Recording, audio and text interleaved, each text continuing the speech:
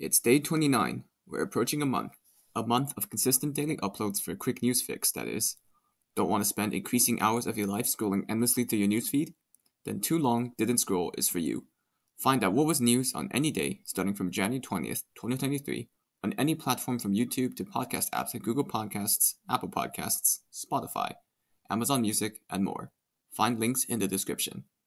Anyway, let's get on to what happened on February 17th of 2023. We start on day 29's events in the country of the Philippines, specifically focusing on the region of Moro.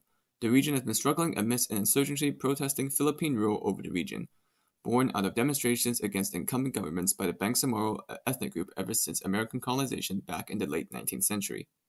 The conflict in its current form has lasted since 1968, primarily between the Philippine government and the Moro National Liberation Front, aligned with the Moro Islamic Liberation Front, until the latter two signed a peace treaty with the former. The smaller armed groups, including those aligned with ISIS, continue to fight to this day. As of today, a group of yet unknown gunmen, suspected to be working with the Islamic State-aligned groups, attacked a military and government convoy in the Moro region, killing 4 people and injuring 2 others, including the regional governor of Lanao del Sur. The governor is currently in stable condition, and national police are currently attempting to find details on the perpetrators and their motive. The Moro conflict has presently claimed over 120,000 lives, including civilians. We now head on over to the countries of Russia and Ukraine, where the Russo-Ukrainian war rages. For the past few weeks, Ukrainian President Volodymyr Zelensky has been warning allies and the rest of the world over concerns of a renewed Russian offensive about to plunge right into the Ukrainian heartland, particularly urging European allies to provide more aid and equipment for its military. One particular region where this renewed offensive appears to be brewing is the region of Bakhmut, where shelling is nothing but pervasive and a concerningly high volume of soldiers of Russian and Wagner Group forces are descending. Ukrainian forces have recently blown up a bridge leading into the region, a move seen as a sign of preparing to retreat, though Ukrainian officials have denied this. As of today, another major shelling attack by Russian forces in the region has occurred in the form of artillery strikes and BM-21 Grad rockets. 5 people were killed and 9 injured, and numerous buildings were destroyed. Russian aligned forces have also likely seized the village of Paraskovivka, north of Bakhmut, as they attempt to squeeze Ukrainian forces out of the region, though official reports have yet to confirm this. The capture of Bakhmut would mean a key victory for Russian forces and the general populace as the 1-year anniversary of the invasion approaches.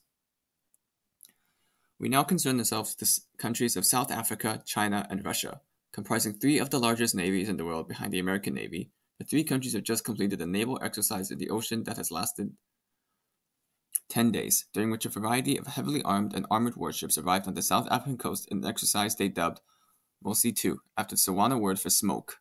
American officials have condemned South Africa's participation in the exercise, accusing it of colluding with China and Russia, and more outspoken opponents have accused the country of endorsing their participation in the Russo-Ukrainian war.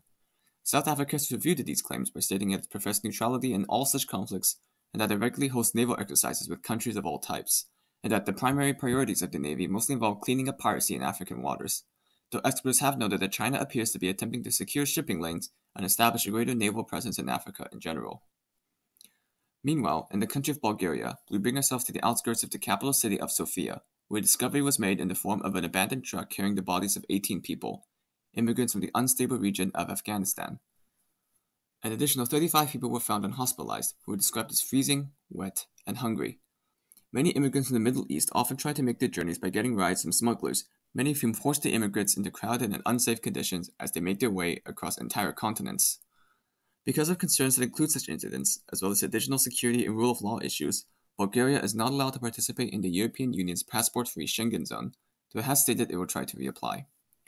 In other news, the Pakistani Taliban have conducted an attack on a police station in the capital of Karachi, killing 3 police officers and 1 civilian, while the Taliban lost 3 of its own militants. Additionally, the Japanese Aerospace Exploration Agency, or JXA, has just abandoned a rocket launch today when 2 boosters failed to ignite. This was its first failed launch since 2003.